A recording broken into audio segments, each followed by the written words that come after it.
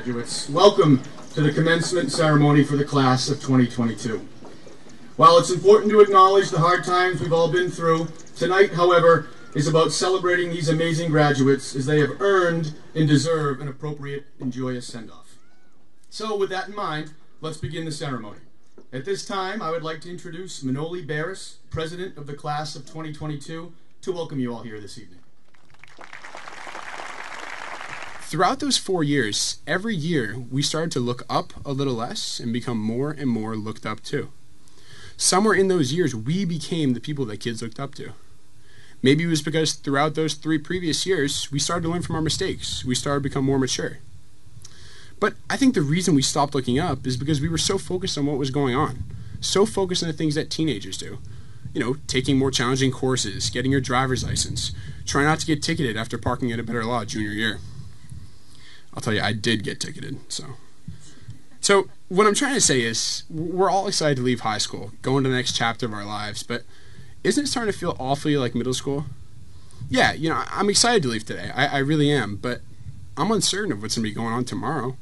I don't know what to expect. Some of us are going straight into the workforce, other of us going to the military, and most of us going into a new school with people from across the globe. It's scary. But the point I'm trying to make here isn't that we're going to be nervous all our lives or be scared about entering new stages. The point I'm making is that we really shouldn't be scared because stages are just a part of life. Unique and wonderful opportunities lie ahead.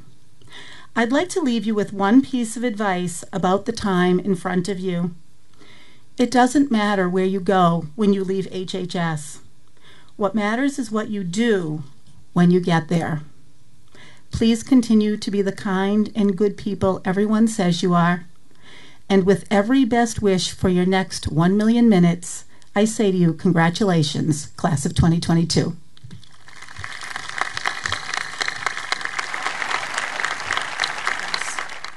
Do your best to be kind to yourself.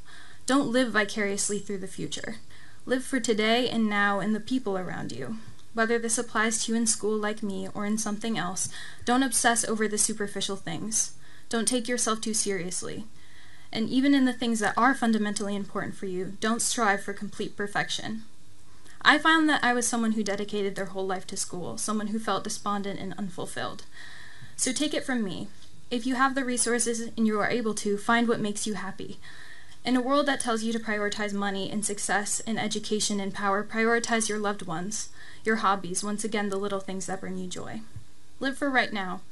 Do just enough to get by the way you want to, and spend the rest of your time and energy being kind to yourself and the others around you, and finding what makes you want to keep going in this overwhelming and sometimes seemingly helpless world. I've started taking the perfect bite first, or even better, doing everything I can to make sure that every bite is the perfect bite. Although I can't control what any of you take to heart here, I strongly suggest that you do the same. Good luck, class of 2022, and I'm so excited to see what the future brings all of you.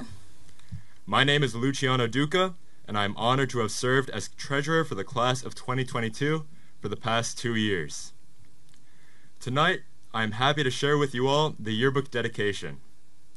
This year's dedication goes out to a group of highly intelligent, hardworking, and helpful people who have the patience to help each and every person in the school, our technology staff. Without them, we would not have been able to transition into online learning, and it's because of their wealth of knowledge and nearly infinite supply of chargers that I can stand here and graduate today. We are incredibly lucky to have our technology staff, and even luckier for the hours they put in helping us.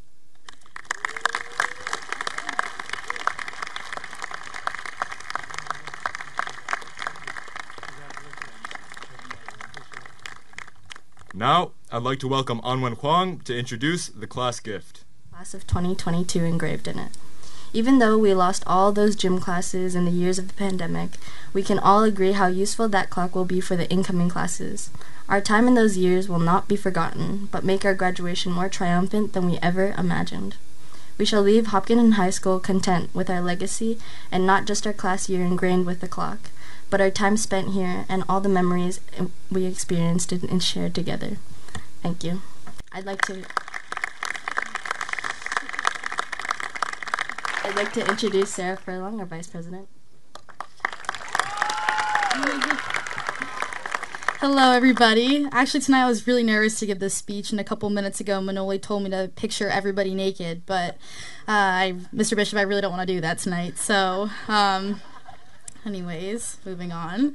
Good evening, everyone. My name is Sarah Furlong, and I'm the class vice president. Tonight, I have the honor of recognizing our class advisors, Miss Breen, Miss Hilberner, and Mr. Golden. 4 years ago, around this time, Manoli and I walked into the conference room and sat down to interview our class advisors. And if I'm being honest with you guys, we had no clue what class advisors even were. However, as soon as Miss Breen and Miss Hilberner walked into the room, we knew we'd make a great team. Since then, our advisors have worked tirelessly with us, putting in countless hours of work both in and out of school. Our advisors have guided us with poise and patience and taught us the value of hard work and selflessness. Miss Breen, Miss H, and Mr. Golden showed up to every Wednesday morning meeting ready to work. They listened to us and supported our ideas no matter how crazy they might have been. I truly mean it when I say that these three individuals are the best class advisors we could have hoped for. On behalf of the class of 22, we thank you all. Miss Breen and Mr. Golden, please come to the stage and accept your class gifts.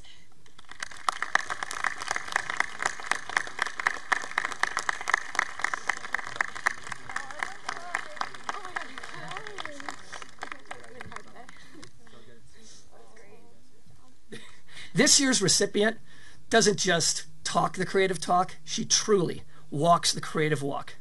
She's also insightful, passionate, honest, and among the kindest individuals I've ever known. However, the word that so many of us have used more than any other to describe her is brave. We teacher types invest a great deal of energy trying to develop skills, but as the old expression goes, it's way harder to teach character and guts, and this year's recipient has an abundance of both.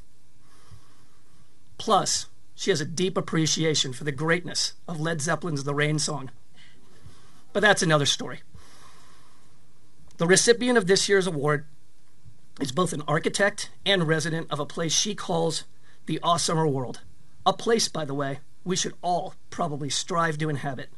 And it's my privilege to present this year's Marion T. Harris Award to Annalise Curl.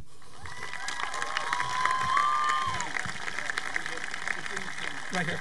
Perfect. Thanks.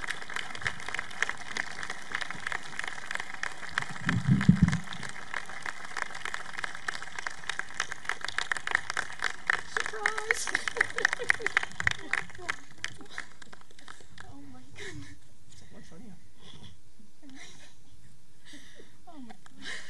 I challenge you to actually talk about Bruno.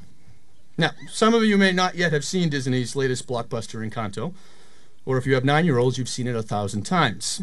But one theme of the movie is to confront and have an open discourse about the importance of our mental health. In the years to come, make sure you put as much effort and energy into your mental and emotional health as you do your physical health. You're all going to have good days, bad days, broke days, and paid days. Life is not always going to be easy, nor will it be fair. But through it all, I implore you to ask for help when you need it. It's okay to be vulnerable. It's okay not to be perfect, and it's okay not to be okay sometimes. There is no shame in leaning on others when you need their support. And remember, we all have our own issues and stuff. Some of us just are better at hiding it, that's all. Now, I know this advice may seem simple and obvious, but as you prepare to hashtag your way through an ever-changing world, know that you won't have all the solutions and answers to the many challenges you will face. However, if you approach these moments with a healthy level of self-awareness and never lose sight of these basic tenets, such as seeing the good in others, taking time for yourself, and asking for help, you may not be perfect, but I can assure you, you will be more than okay.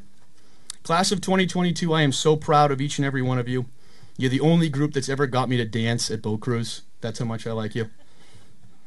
Thank you for 4 great years. It's been an absolute pleasure serving as your principal. I hope nothing but the best for all of you in the future, and promise me you'll always be kind to one another, be positive, and keep smiling. Thank you.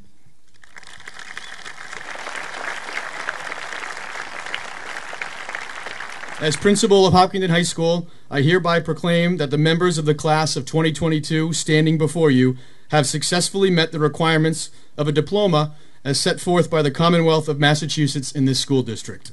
It is my distinct honor to declare them graduated.